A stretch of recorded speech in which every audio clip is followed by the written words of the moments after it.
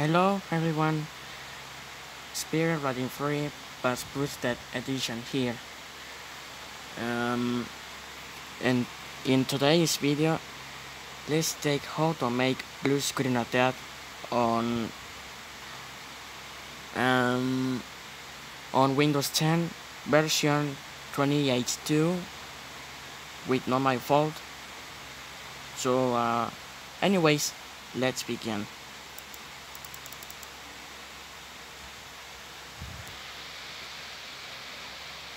Okay, I'm waiting, not my fault.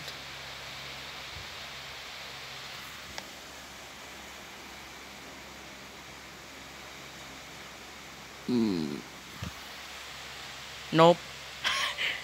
Oh! I messed up. Okay. Here is user account control. Say, do you want to allow this app to make changes to your device? Name on the file, not my fault. Verified publisher, Microsoft Corporation, Fire Origin, hard drive on this computer, and show more details. Press yes to open, press no to close it. Okay, press yes to open.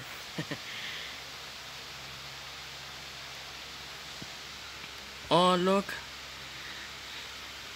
here it is, not my fault. Oh, look at that. Fast booting. So fast booting says this application does not support this version of Windows. Press OK to cancel. Alright. Let's take earquell fault, kernel mode, buffer overflow, code overwrite, stack trash, earql fault, user mode, stack overflow, hardcoded breakpoint, and double free. So let's take on the colors. Wow, the colors is everywhere.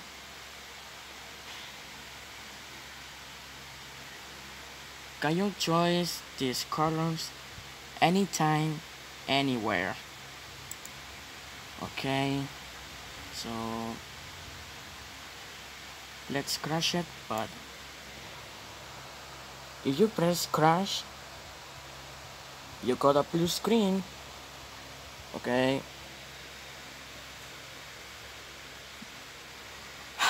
Fine. See what happens.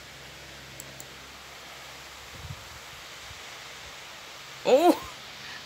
Here we go. Blue screen of death on Windows 10 version 20H2. So everyone, thanks for watching, and thanks to Windows 10 version 20H2. Goodbye people. I'm Spirit Riding Free Bus Boosted Edition.